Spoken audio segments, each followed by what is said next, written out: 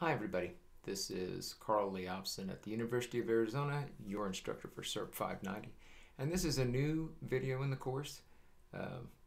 It is a short presentation to help you understand the elements of research questions in single case research, when you might need two questions, when you might need kind of a different spin on your research question. But for the most part, we're going to go over the basic bits just so we can help you get your research questions set for this course so you can reflect on it throughout the rest of the semester. Let's start someplace that should look really familiar. This is Gardino and Fullerton 2010, which was the first article we looked at in this course. And the research question in Gardino and Fullerton is, does modifying the classroom environment with selected changes increase academic engagement in elementary age students with high levels of disruptive behavior? So let's look at what makes that a single case design research question. So there are four broad parts. You can read in your text and they'll offer you some variation on this, and I think that's a good thing. You should hear more than one way for this to be explained. But my simple way of putting it is that a single case research question has an independent variable, it's directional, it has a dependent variable, which is a human behavior usually. We generally talk human behavior.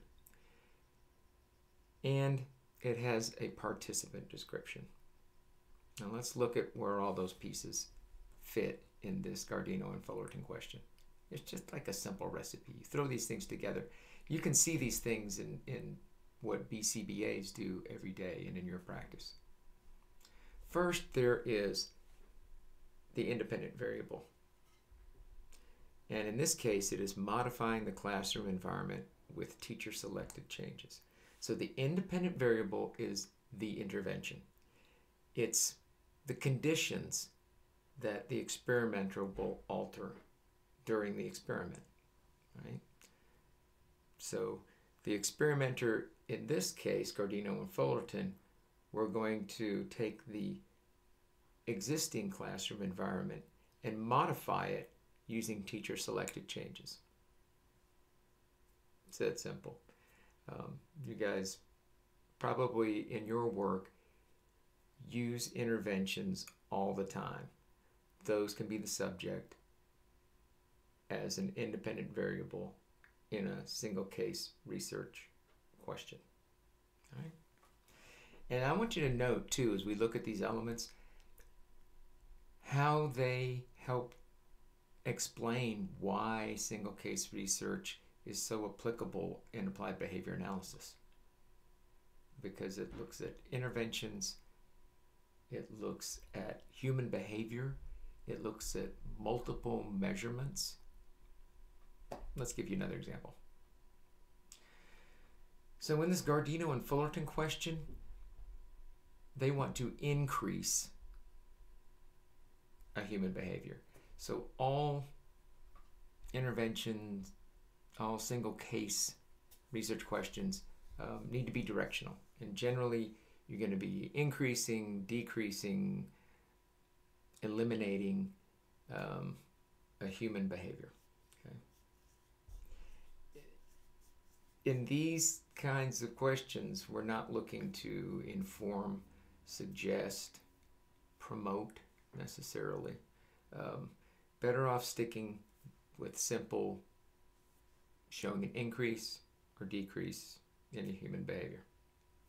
In some instances, it may be appropriate to have an intervention that maintains a particular level.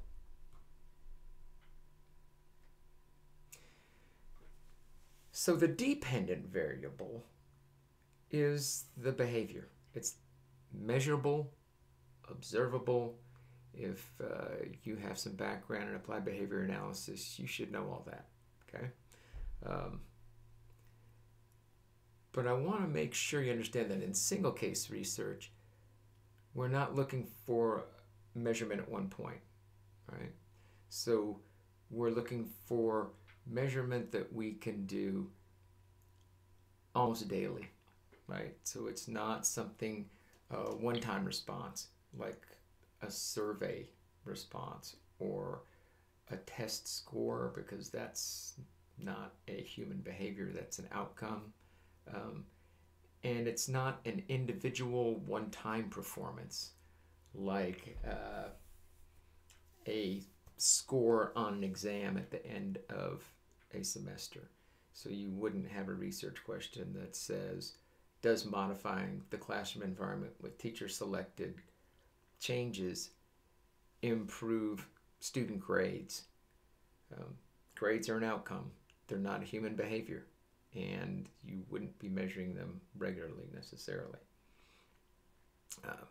So we want to look at what you can do to increase the student grades, right? And likely that is going to be on-task behavior.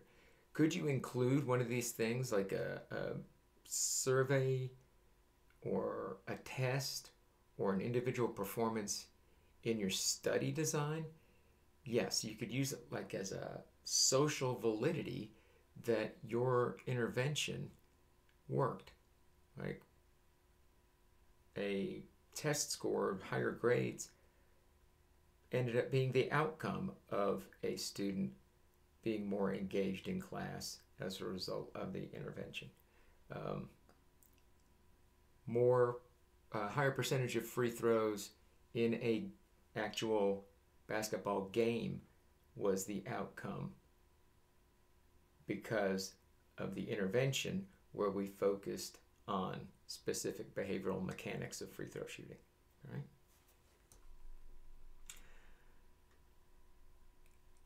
So let's look at, oops, we think we skipped over this last one. Participant description.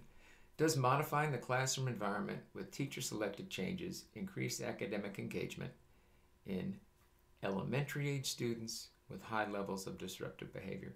So a research question, usually at the end of it, has the participant description. It should be brief, but in it, researchers usually try to include the characteristics that are factors in their selection of the participants for that research study. So like in this case, it's really important that they're elementary age students, and it's important that they have high levels of disruptive behavior because the notion is that we can change disruptive behavior. One of the things about single case research and the way that it's conducted overall is that as we look at more and more single case design studies in a single area, let's say in terms of modifying the classroom environment, we would pull up all of them we could and we would start to compare the participant descriptions.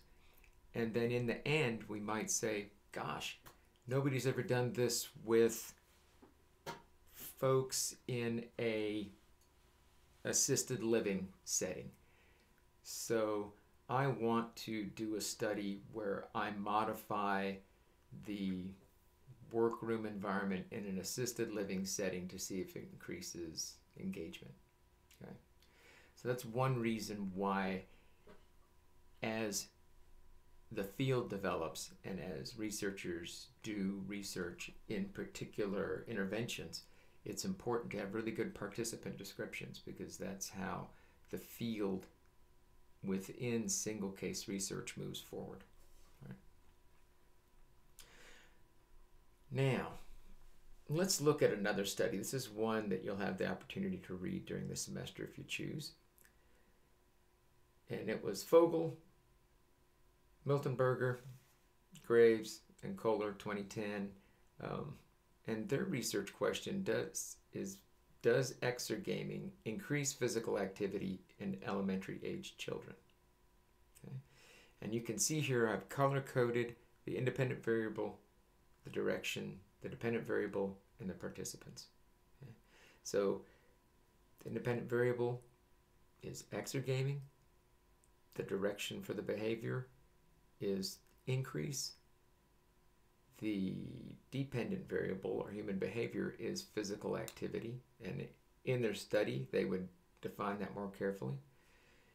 And the participants are elementary age children. Simple, right?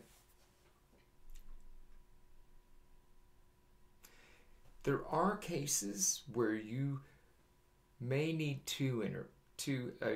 not need two research questions. You may want to do a comparison question, right? You may want to be comparing interventions. You may have two interventions that are designed to do the same thing to a human behavior or with your clients, and you've had a hard time choosing between which intervention you should be using, let's say, to increase social interaction in your students.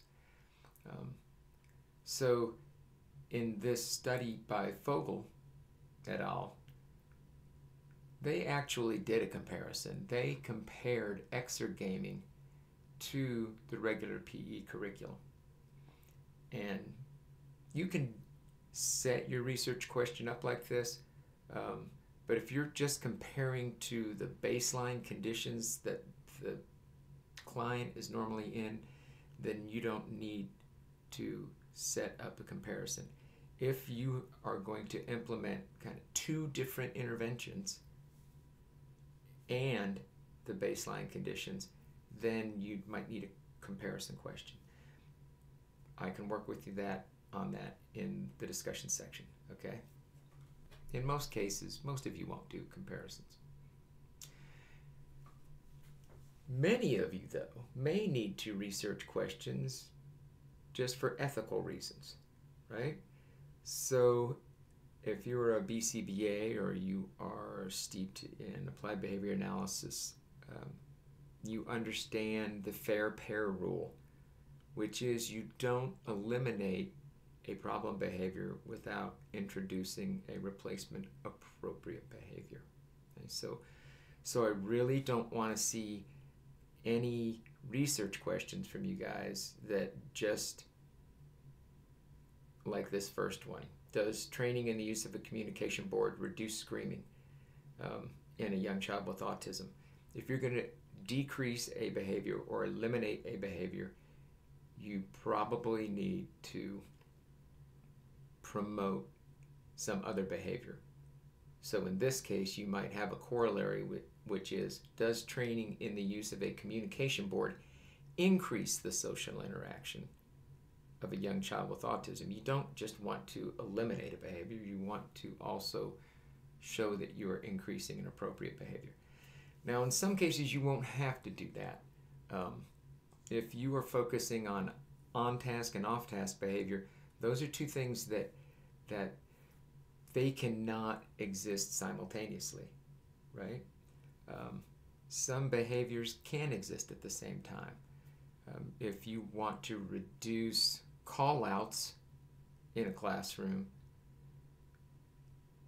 and you're doing that by helping a child learn to raise their hand, then you need to measure both of those. You want to measure that the call-outs are going down and the hand raising is going up, because somebody could raise their hand and call out at the same time. So you want to distinguish between those.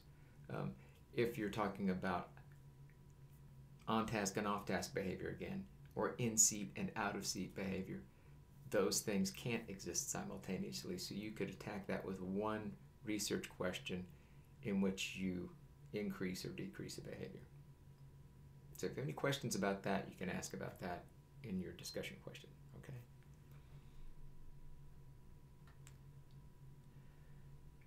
So that's it. I think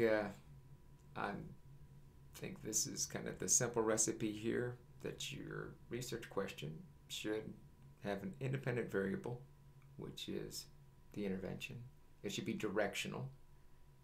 It should have a dependent variable, and it should have a brief participant description. So make sure you do the readings. They'll help give you more insights. I look forward to reading your posts in the discussion section, and we will get your research questions sorted out for the remainder of the semester. Okay? Bye-bye.